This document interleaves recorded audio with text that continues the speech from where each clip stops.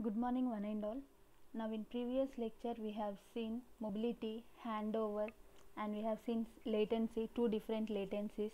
One is U-plane latency and another one is control plane latency, and we have seen voice over internet protocol, that is VoIP, and we have seen cell spectral efficiency and peak spectral efficiency.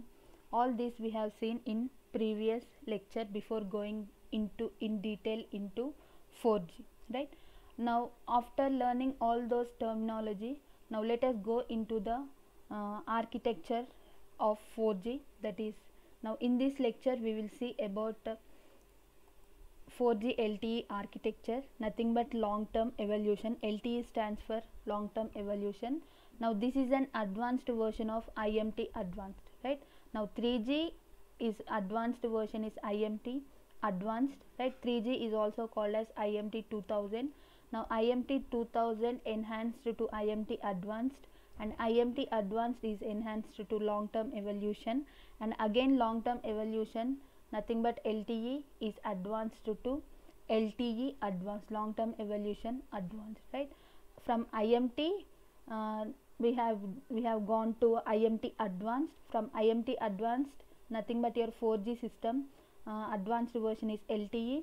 From LTE again we have advanced version, that is LTE advanced, right? Now in this lecture we will see the architecture of 4G LTE, right? Now we will later we will see the specification or parameters of 4G system, and after that we will see the LTE advanced requirements of LTE advanced system, and at last we will see the performance characteristics of IMT advanced, LTE and LTE advanced, right?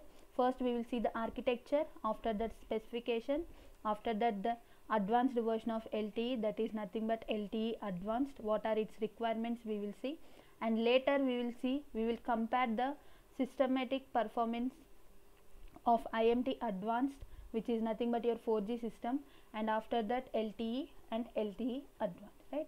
Now coming to LTE architecture, now if you see this structure, now the high level network architecture of LTE, now this LTE network architecture consists of three components, right? One is user equipment, nothing but we call it as EU or UE, and another one is evolved UTRAN. What is UTRAN? UMTS terrestrial radio access network, right? Already we have seen this under lecture 2, what is UTRAN, right? Now evolved UTRAN and evolved packet core and user equipment, these are the three components that are present under the architecture of LTE, right? Mainly the LTE architecture is comprises of three components. One is user equipment, nothing but your mobile system, and after that we will have evolved UMTS terrestrial radio access network, and after that we will have evolved packet core, right? Now we will see in detail of user equipment and that what this internally contains and what internally evolved UTRAN contains, and internal structure of evolved packet core, right? Now this evolved packet core, now this it communicates with the outside world, right? If you see this structure, evolved packet core is responsible for communicating with the outside world, such as internet, you have private corporate networks, or the IP multimedia subsystem. Now these are the third component, EPC. EPC is nothing but your evolved packet core. The third component of LTE architecture is responsible for communicating with packet data networks in the outside world, such as it may be either internet, or it may be either private corporate networks, or it may be IP multimedia subsystem, right? Now this is the basic structure of LTE architecture, which consists of three components. One is user equipment, and another one is evolved UMTS terrestrial radio access network, which we call it as EUTRAN, and next we have third component is EPC, that we call it as evolved packet core, right? Now evolved packet core, the third component of LTE, is responsible for communicating with packet data networks in the outside world, such as either it may be internet, or it may be private corporate networks, or it may be IP multimedia subsystem, right? Now if you, this is the basic structure you can observe here. user equipment, one component, second component, third component. Now this third component is responsible for communication with the outside world, right? Now coming to next slide. Now here it has user equipment, right? The first component of LTE architecture is nothing but your user equipment. Now the internal architecture of user equipment for LTE, which is same as that of your third generation system, nothing but the mobile system, right? Now the architecture of the user equipment is same as that of 3G and 2G for this particular LTE system. Now which is nothing but your mobile equipment, right? Now this mobile equipment consists of 3 modules. The mobile equipment, it is same for either it may be 2G system, nothing but your GSM, or it may be 3G system, or it may be 4G. The user equipment is same. Now the mobile equipment comprises of 3 modules. What are those 3 modules? First module is nothing but your mobile termination, and second module is nothing but your terminal equipment, and third module is nothing but your universal integrated circuit card, nothing but your SIM card, right? Universal integrated circuit card, nothing but your SIM card. Now this mobile termination, now this module is responsible for handling the all communication functions. All the communication functions are handled by the mobile termination module. Now coming to terminal equipment, now this terminates the data streams. For terminating the data streams, this module is used. And next you have universal integrated circuit card, nothing but your SIM card, right?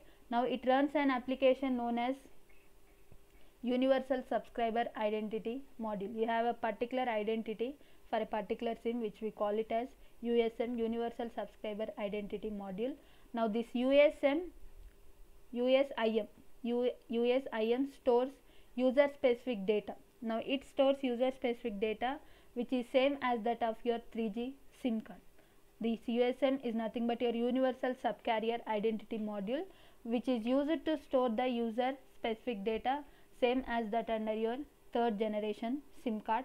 Now this keeps the information about the user's phone number, home network identity and security keys, etc. All this data is stored under your USIM, which is very similar to your third generation SIM card, right? Now this is about the basic detail of first component under LTE, nothing but your user equipment, right? User equipment or the mobile equipment, both are same. Whatever the mobile that is carried under 2G, the same is carried under 3G, and the same is carried under 4G, but with some advanced features, right? Now these are the 3. If you observe, either it may be 2G or 3G or 4G, these 3 components will be same. These 3 equipments will be same. And if you consider 2G mobile, or if you consider 3G mobile, or if you consider 4G mobile, or if you consider 5G existing mobile, these 3 components, these 3 modules should present in that particular mobile, right? The internal architecture of this user equipment for this particular 4G or 3G or 2G is same. Now it consists of 3 modules. One is mobile termination. This is responsible for handling all the communication functions. And next we have terminal equipment.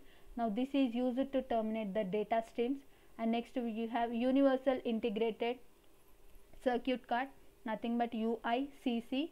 Now this is responsible for storing the user data. Now this is also nothing but your SIM card, right? Every SIM card has its own identity, right? Now that we call it as universal subscriber identity module. Now this USIM stores the user specific data such as phone number or home network identity or security keys, etc. Right? User equipment, these 3 modules will be present, either it may be second generation system, or it may be third generation system, or it may be fourth generation system, or it may be existing 5th generation system. These 3 modules will be present in any mobile. What are those? One is mobile termination, responsible for handling all the communication functions, and next one is terminal equipment, responsible for terminating the data streams, and next one is universal integrated circuit card, nothing but your SIM card. Now it runs an application, nothing but your universal subscriber identity module, USIM. Now this stores user specific data such as phone number, home network identity, security keys, etc. Right? Now this is about the first component of LTE. Now coming to second component of LTE, that is Evolved UMTS Terrestrial Radio Access Network, right? That is EUTRAN, Evolved UMTS. What is UMTS? Universal Mobile Telecommunication System. Evolved UMTS, Terrestrial Radio Access Network, right? Now if you see this architecture, this evolved Utron is in between user equipment and evolved packet core, right? Now this is a medium between user equipment and evolved packet core. Evolved Utron is a medium between user equipment and evolved packet core.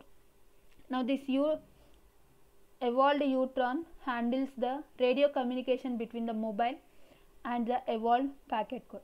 Now this is responsible for handling the communication between UE and EPC. Now this consists of a base station, right? Utron consists of a base station.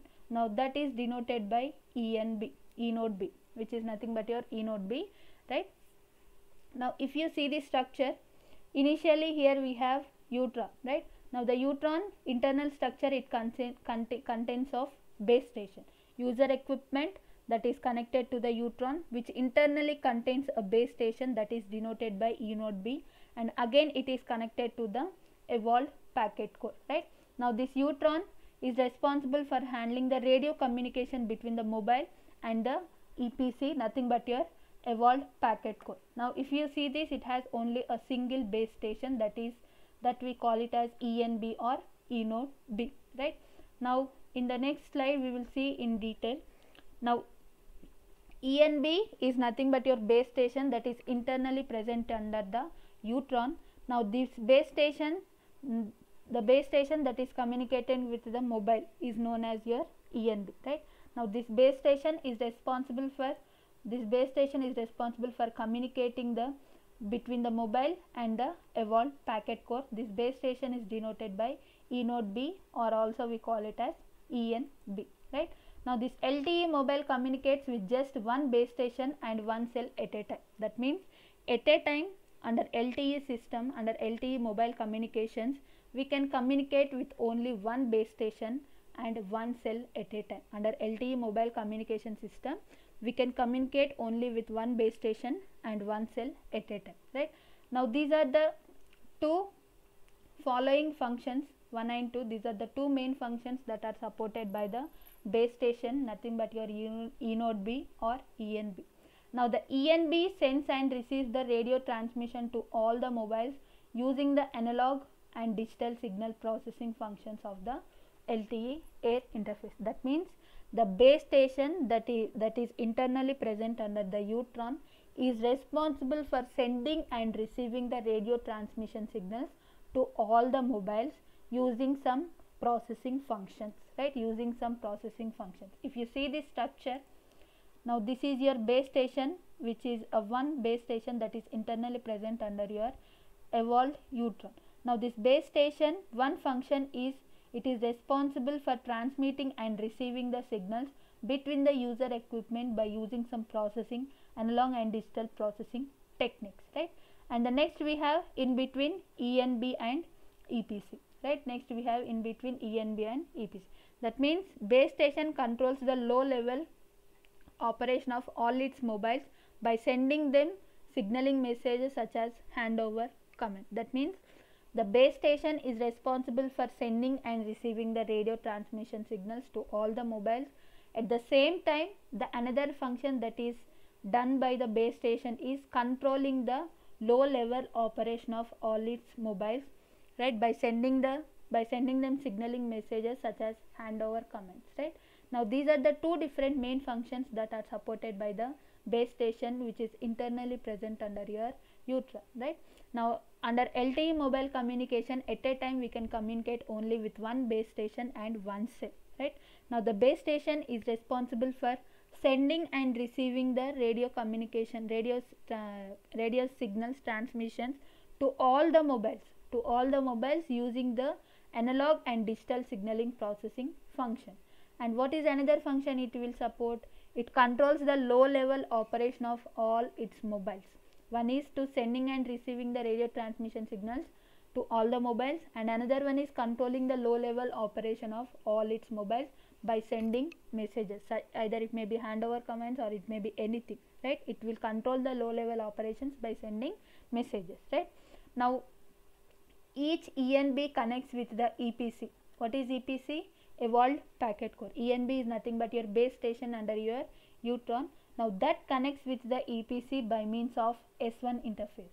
S1 interface. If you see this structure, see this dotted line indicates a signal and this straight line indicates the traffic. Here I have represented.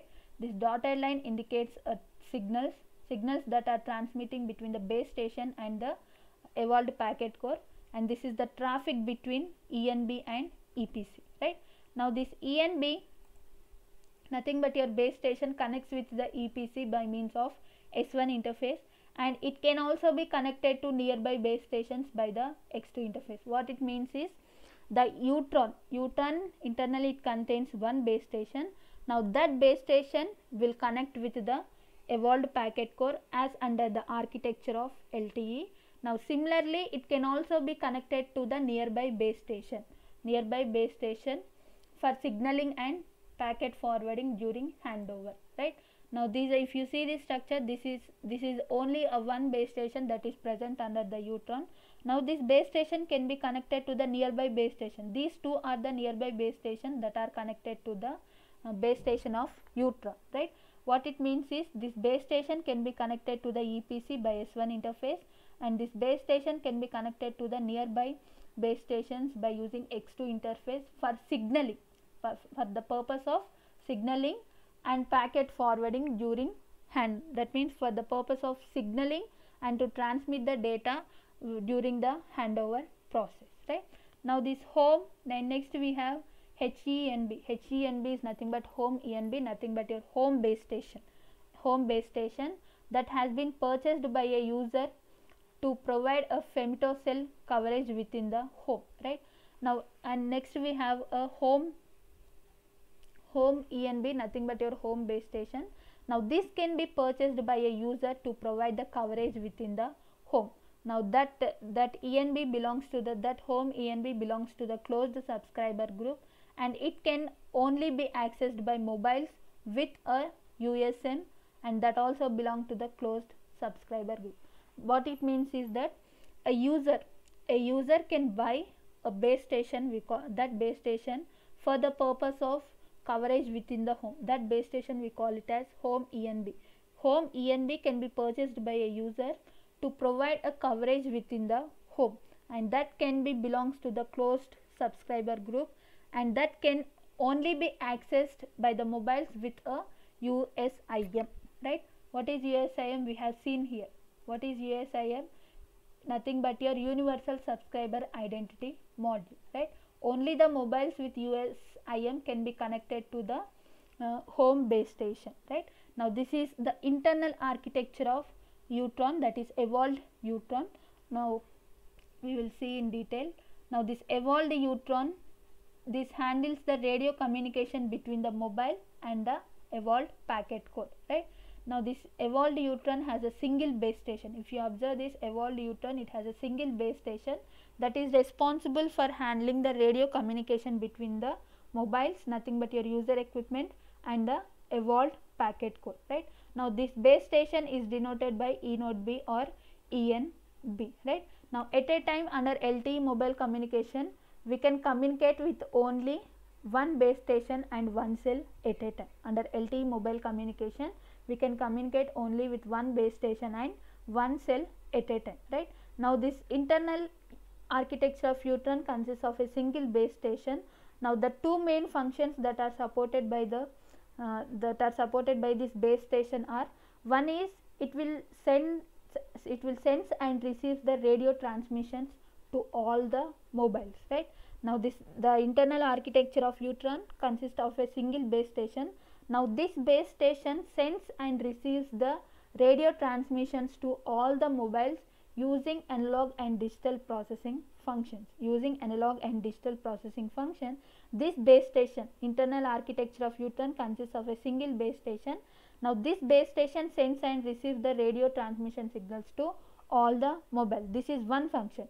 Now coming to another function, this base station controls the low level operations of all mobiles, right? This base station controls low level operations of all mobiles by sending messages, by sending them signaling messages, such as it may be handover commands or it may be anything. What it will do, it will first sends or receives the radio transmissions to all the mobiles, and next it will controls the low level operation of all mobiles by sending signaling messages, right? And next we have this base station. Now that can be connected to the evolved packet core using some interface that we have denoted as S1 under the structure, and next it will connect with the nearby base station. Whatever the base station that is present under the Utron, that will connect with the nearby base station with some interface. Now that is used for signaling and transferring the data, right? That is used for signaling and transferring the data. In order to provide the signals and to transfer the data, whatever the base station that is present under the Utron, that can be interfaced with the nearby base station, right? Now like this base stations, we have one more base station, that is HENB, home base station. Now this can be purchased by a user, right? This can be purchased by a user in order to provide coverage within the home, right? If a user want to provide a coverage within the home, he can buy a home ENB, nothing but your home base station. Now this belongs to a closed group, closed subscriber group, because it is an indoor, right? It is an indoor area. Now this belongs to the closed subscriber group, and this can only be accessed by a mobiles with USIM, right? This can only be accessed by the mobiles with the USIM, right? Like this ENB, we have HENB, nothing but your home base station, responsible for providing the coverage within the home. Now this belongs to a closed group, because since it is within the home, that's why it is belong to the closed subscriber group, and this can be accessed by the mobiles only with a USIM, right? And next we have evolved packet core. This is the core network, right? Now if you see this is the internal structure of your EPC, right? Here we have user equipment connected to evolved Utron, and next evolved Utron is connected to evolved packet core, and next that is responsible for communicating with the outside world, right? Now the architecture of this evolved packet core is shown here. Now beside there are here we have MME, and here we have HSS, and we have PGW and SGW. Now besides this, there are few more components which have not been shown in this particular diagram.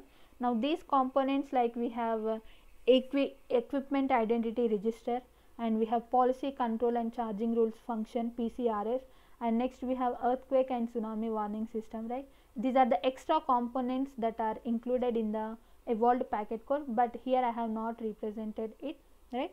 Now in detail, now if you see this will give a warning system, earthquake and tsunami warning system, responsible for giving the signals, and next we have equipment identity register for identification, and next we have policy control and charging rules function. It will provide some rules in order to control the things, right? Now in detail we will see in the next slide, right? Now this evolved packet core is shown here. Now here we have HSS, PGW, SGW, MME. Now behind these four components we have ETSW, earthquake and tsunami warning system, and equipment identity register, and next we have policy control and charging rules function. Besides these four components, we have three more components, but those are not that much required as these four components. That's why I have not represented here. For warning, it will give the signal, earthquake and tsunami, it will generate the signal. This is for identification, and this is for policy control, right? Now coming to the next slide, and here we have first component, we will see about HSS, right? Evolved packet core. Under the architecture, we have seen it contains four components. One is HSS, that is nothing but home subscriber server, and next we have PGW, that is nothing but packet data network gateway, right? PGW, which is nothing but packet data network gateway, and next we have SGW, which is nothing but serving gateway, packet data network gateway, serving gateway, and next we have MME, that is nothing but mobility management entity, right? Now coming to the first component, we have home subscriber server, right. Now this component has been carried forward from UMTS and GSM, right. Now this component is not only present in the LTE system, this also present under your third generation system and also second generation system. Now this is a central database. Home subscriber server is a central database. Now that contains information about all the network operators subscribers, right. HSS component is nothing but your central database that contains information about all the network operators subscribers, right. Not only in LTE, this component is present under third generation and GSM, which contains information about all the network subscribers, right. And next we have PGW. What is PGW? Packet Data Network Gateway, right. PGW stands for Packet Data Network Gateway. Now this is used for this is responsible for communicating with the outside world, right. Packet Data Network Gateway is responsible for, if you see the structure you will understand, right. Now this packet PDN gateway, right, PDN gateway, Packet Data Network Gateway, is responsible for communicating with the outside world, right, for communicating with the outside world. That is packet data networks we have, right. Each packet data network is identified by an access point name, and the PDN gateway has the same role as the GPRS support node and the serving GPRS support node with UMTS and GSM. That means this packet data network gateway is also present under third generation system and second generation system.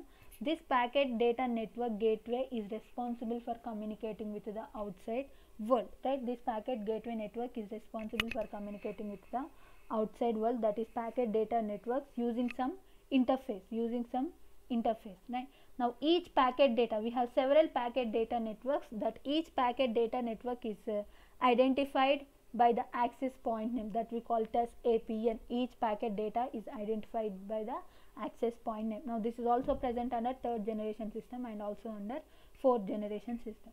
And next component under evolved packet core is serving gateway. Now that stands for SGW. SGW is nothing but your serving gateway. Now this acts as a router and forwards data between the base station and PDN gateway, right. Now if you see the structure you will have a clear idea. Now SGW, right. Now this is the interface between your Utron, which internally contains the base station, and the PGW. That means SGW acts as a router that forwards data between the base station under Utron and PGW. Now this is a medium between Utron and PGW. Now this is responsible for forwarding the data between base station under Utron and PGW. That is the operation of SGW, serving gateway. And next we have mobility management entity, right. If you see the structure here you will have an idea. Mobility management entity, right. Now this controls the high level operations of the mobile by means of signaling, messages and home subscriber server. See, low level operations of mobile are controlled by the base station under Utron, and high level operations of the mobile are controlled by the MME. Either it may be low level operations or high level operation. Control is done by sending some signaling messages, right. Control is done by sending some signaling messages, right. Now this is about the 4 different components under EPC. Now behind this we have ETWS, nothing but earthquake tsunami warning system. Now this is responsible for generating the alert signals.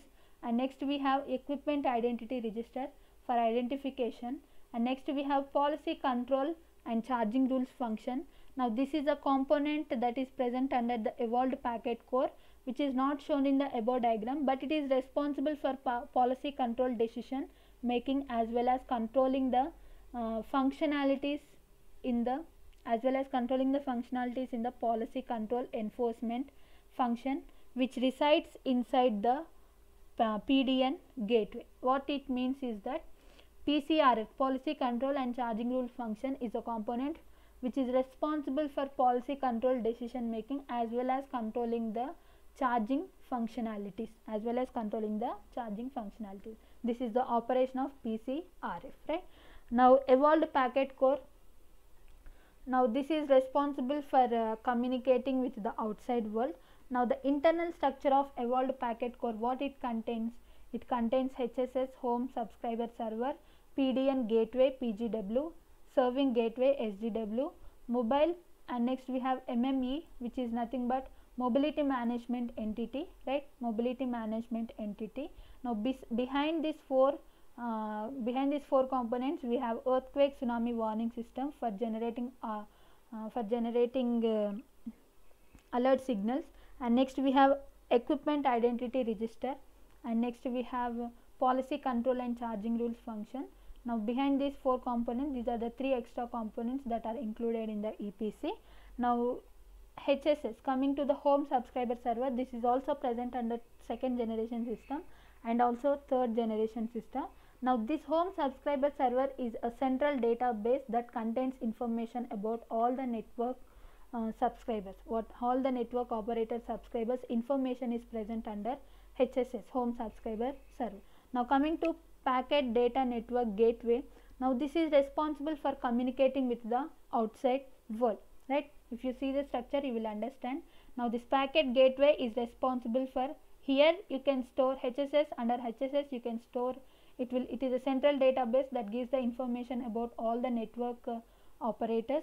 Now PGW, this is responsible for communicating with the outside world, right? You have several packet data, each packet data network is given is identified by using access point name, that is nothing but your APN, right? And the serving gateway, that is a medium between your Utron and PGW.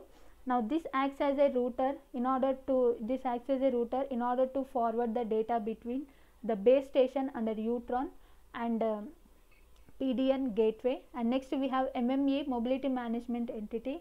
Now this controls the high level operations of mobiles by sending by means of a signaling messages.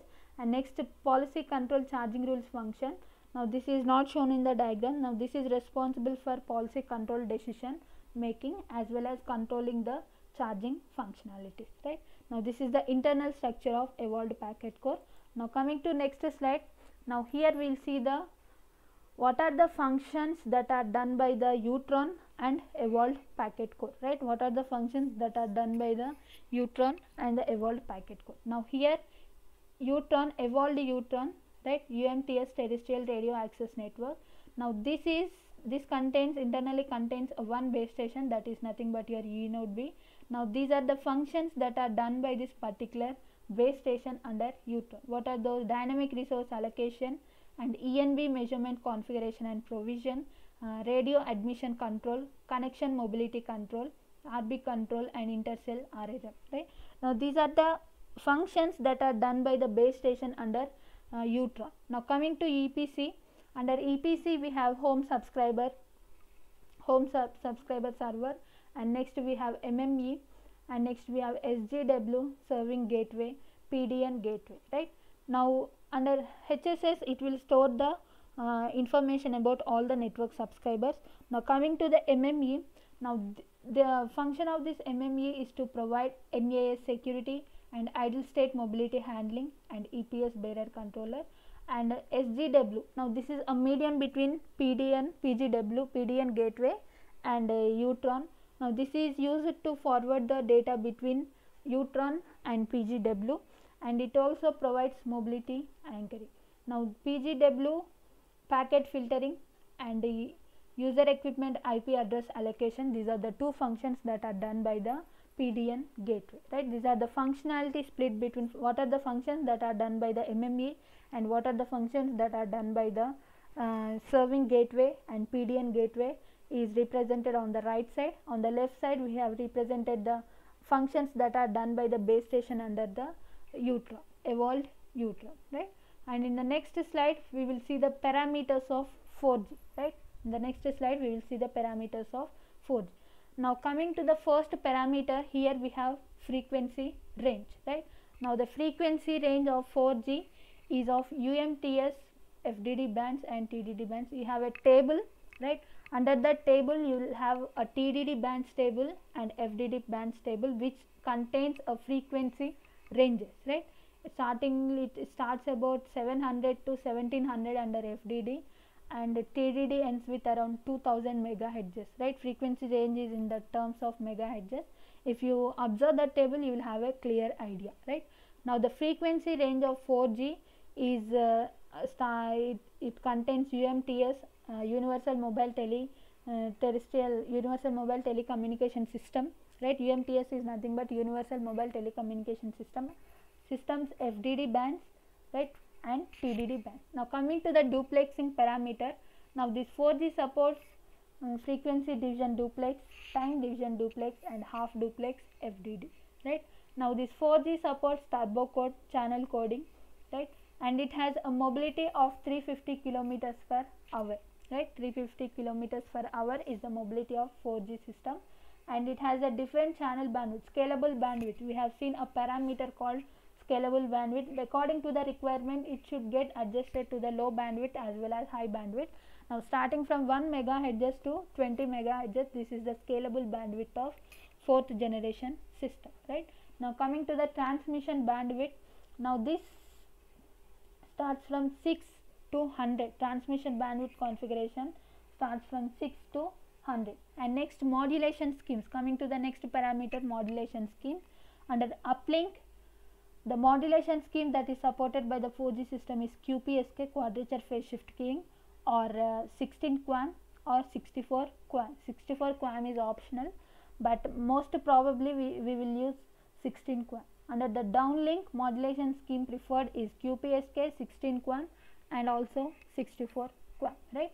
Now the frequency range, you will have a UMTS FDD bands and TDD bands. Under FDD bands, it will start around 700, ends with 1700. Under TDD bands, it will ends with around 2000 megahertz. Those are the frequency ranges that are supported by the 4th generation system. Now this 4th generation system supports frequency division duplex, time division duplex, and half duplex FDD, and channel coding that is used by the 4th generation system is turbo code.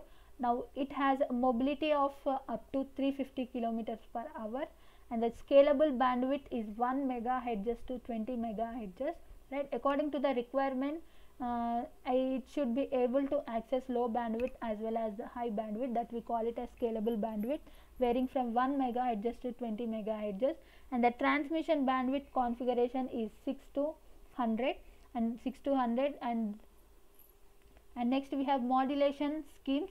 Under uplink, the modulation scheme supported is QPSK, 16 QAM and 64 QAM, which is optional.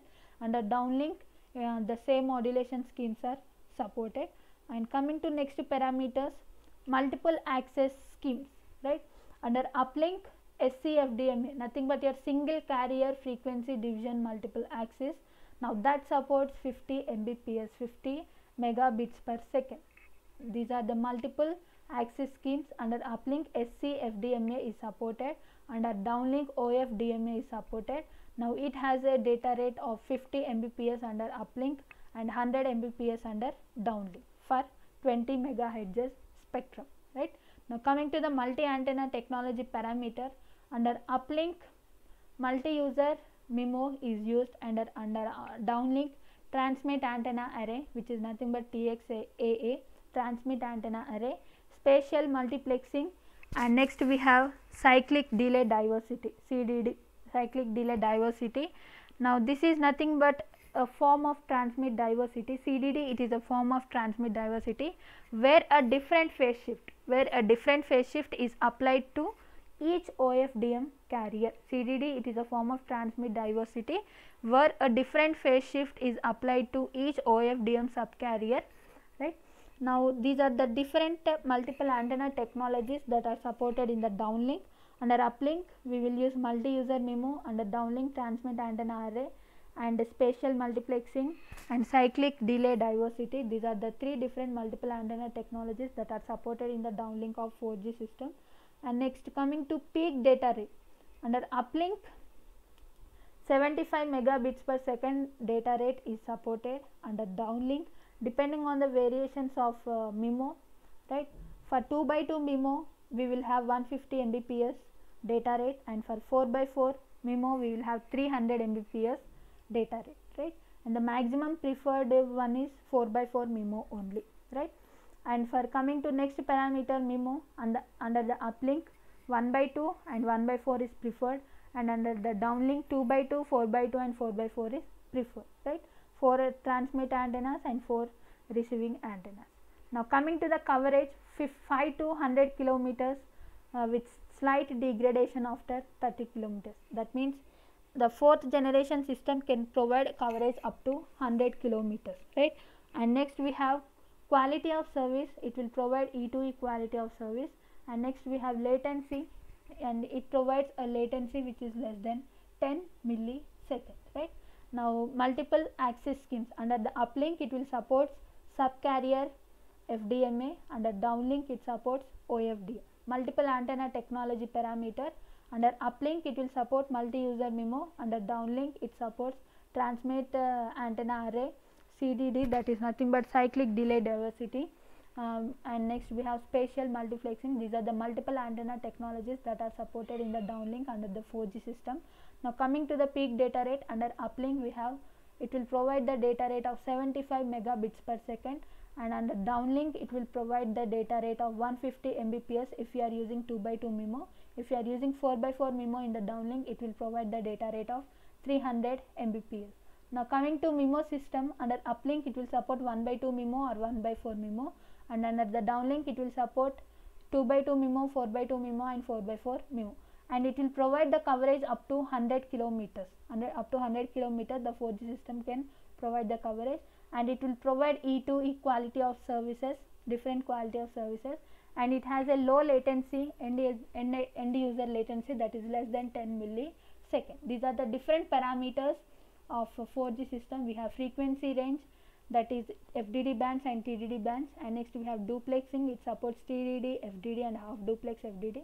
Now it supports turbo code channel coding, and it has a mobility of 350 km per hour, and it has a scalable bandwidth varying from 1 MHz to 20 MHz, and it has a transmission bandwidth configuration of varying from 6 to 100, and it has a modulation scheme supported under uplink or QPSK 16 QAM, 64 QAM, which is optional, and under the downlink the same modulation schemes can be used, that is QPSK 16 QAM and 64 QAM.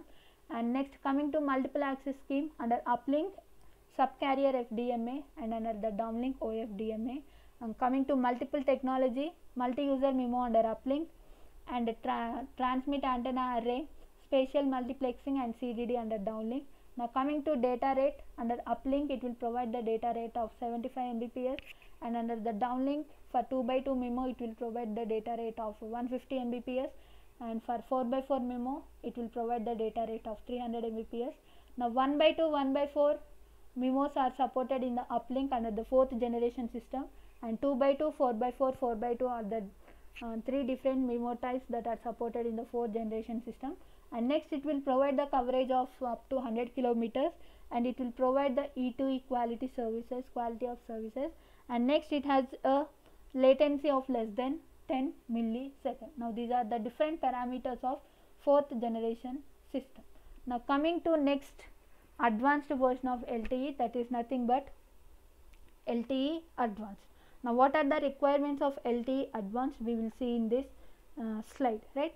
Now the LTE advanced is a mobile communication standard, and which is the enhancement of long term evolution standard. What it means is that LTE advanced is an enhancement of long term evolution, right.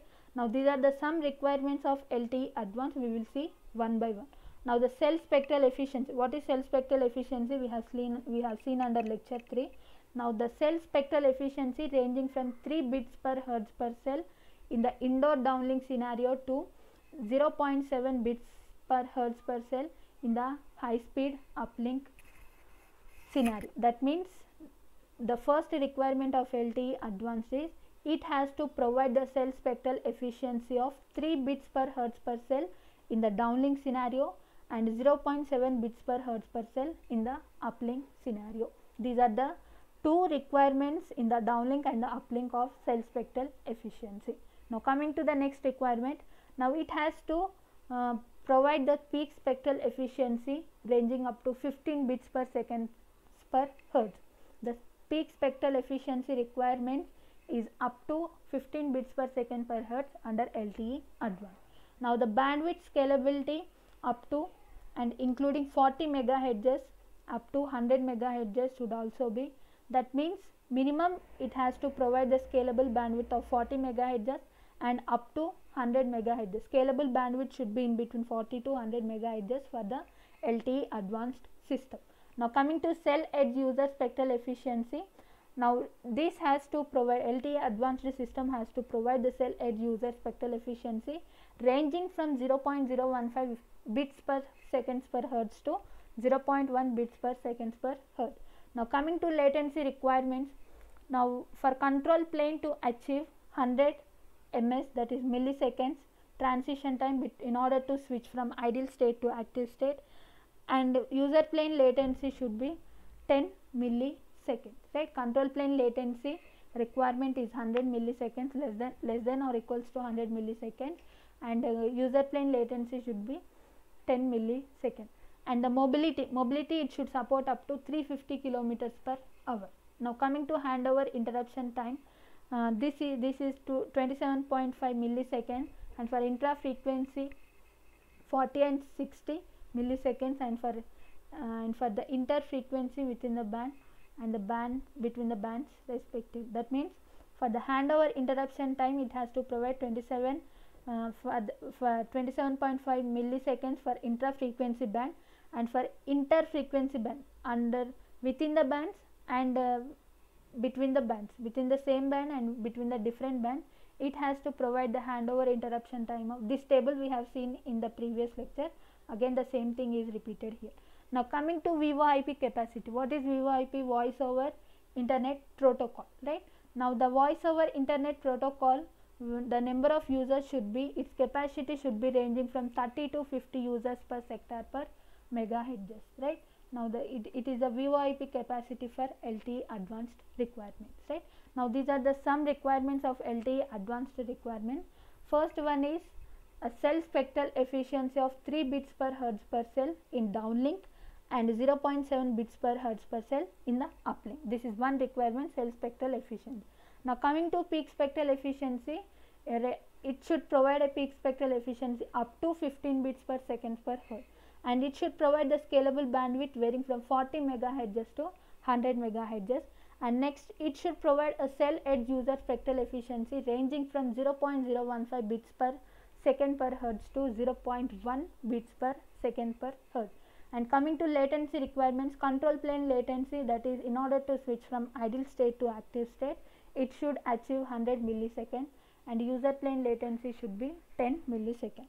And it should support a mobility up to 350 km per hour. And coming to handover interruption time, for inter frequency the handover interruption time is 27.5 milliseconds, and for inter frequency, that is within the band, we have 40 milliseconds, and between the bands the handover interruption time is 60 milliseconds. Now coming to VoIP capacity, now VoIP is nothing but voice over Internet Protocol. Now its capacity should be ranging from 30 to 50 users per sector per megahertz. These are the requirements of LTE Advanced, right? Now in the next slide we will see the differences between performance differences between IMT Advanced LTE and LTE Advanced, right? Now the IMT, now the performance metrics includes peak data rate, peak spectral efficiency, scalable bandwidth, right? Scalable bandwidth, user plane latency, C plane latency, handover interruption time, right? Handover interruption time, and VoIP capacity, right?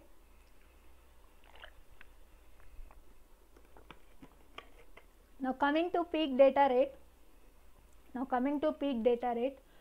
now IMT Advanced, under the downlink the peak data rate produced by IMT Advanced is 1 gigabits per second, and under the uplink it provides 1 gigabits per second. Now coming to LTE, here the data rate has been decreased, right? Now downlink it will provide the 300 Mbps, and for the uplink it will provide the 75 Mbps. Now this 300 Mbps is for 4x4 MIMO. If you consider 2x2 MIMO, again it is data rate has been shut down to half of it, that is 150 Mbps. Now coming to LTE advanced.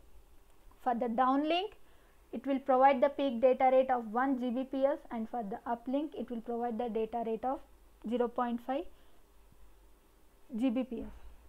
Now coming to peak spectral efficiency, now for the downlink 15 bits per second per hertz, and for the uplink 6.75 bits per seconds per hertz for the downlink, and here it is same 15 bits per second per hertz, and for the uplink the peak spectral efficiency is again decreased by half, that is 3.75 bits per seconds per hertz. And for the downlink under LTE advanced, here we have 30 bits per second per hertz, and for the uplink here we have 15 bits per second per hertz. Now coming to the scalable bandwidth. Scalable bandwidth for LTE system is up to 40 MHz, and for LTE advanced system the scalable bandwidth is up to 100 MHz. Right. Now coming to U-plane latency. Now under IMT advanced system the maximum U-plane latency is 10 milliseconds, and for LTE system it is less than 6 milliseconds, and for LTE advanced system it is maximum of 10 milliseconds. Now coming to C-plane latency, for IMT advanced system it is maximum of 100 milliseconds, and for LTE it is maximum of 50 milliseconds, and for LTE advanced it is maximum of 50 milliseconds. Now coming to handover interruption time. Now for intra-frequency again we have two different types, one is intra-frequency and inter-frequency, and for IMT advanced system for intra-frequency handover interruption time is 27.5 milliseconds, and for inter-frequency within the band it is 40 milliseconds, and for different bands it is 60 milliseconds. This table we have seen in previous lecture, the same is repeated for IMT advanced system. Now coming to LTE system, the handover interruption time it will vary from 30 to 60 milliseconds. Now for LTE advanced system it provides better handover time than handover interruption time than LTE system. Now coming to VoIP capacity, that is voice over internet protocol, that is voice over internet protocol capacity. Now for IMT advanced system that is 30 to 50 users per sector per megahertz. Now for LTE it will provide better than IMT advanced, and for LTE advanced it will provide better than VoIP capacity is better than LTE advanced system. Now these are the performance metrics between 4G system, LTE system and LTE advanced system. Now the first peak data rate metric under IMT advanced you will have, under downlink you have 1 gigabits per second, and for uplink you have 1 gigabits per second. And for LTE system the peak data rate in downlink is 300 Mbps and peak data rate in uplink is 75 Mbps, and for LTE advanced system the peak data rate in downlink is 1 Gbps and peak data rate in uplink is 0.5 Gbps. Now coming to peak spectral efficiency under IMT advanced system, in downlink it is 15 bps per hertz and in uplink it is 6.75 bps per hertz, and for LTE system in downlink the peak spectral efficiency is 15 bps per hertz and in uplink it is 3.75 bps per hertz, and for LTE advanced system the peak spectral efficiency is 30 bps per hertz and in uplink it is 15 bps per hertz. Now coming to the scalable bandwidth, that is according to the requirement the bandwidth should be varied, that is either it may be low bandwidth or a higher bandwidth, and for IMT advanced system the minimum scalable bandwidth is 40 megahertz, and for LTE systems the minimum scalable bandwidth is 40 megahertz, and for LTE advanced system the scalable bandwidth is up to 100 megahertz. Now coming to latency condition, for U-plane latency for IMT advanced system it is 10 milliseconds, and for LTE it is less than 6 milliseconds, and for LTE advanced it is 10 milliseconds. And coming to control plane latency, that is switching from idle state to active state, for IMT advanced it is 100 milliseconds, for LTE it is 50 milliseconds, and for LTE advanced it is 50 milliseconds. Now coming to handover interruption time, it is under for IMT advanced it is 27.5 milliseconds for intra frequency and 40 milliseconds within the band under interfrequency, and 60 milliseconds between different bands under interfrequency. Now for LTE system it will vary from 30 to 60 milliseconds depending on the handover scenario and effective radio conditions. And for LTE advanced system, the handover interruption time is better than LTE. Now coming to VoIP capacity, voice over internet protocol. Now the VoIP capacity for IMT advanced is 30 to 50 users per sector per megahertz.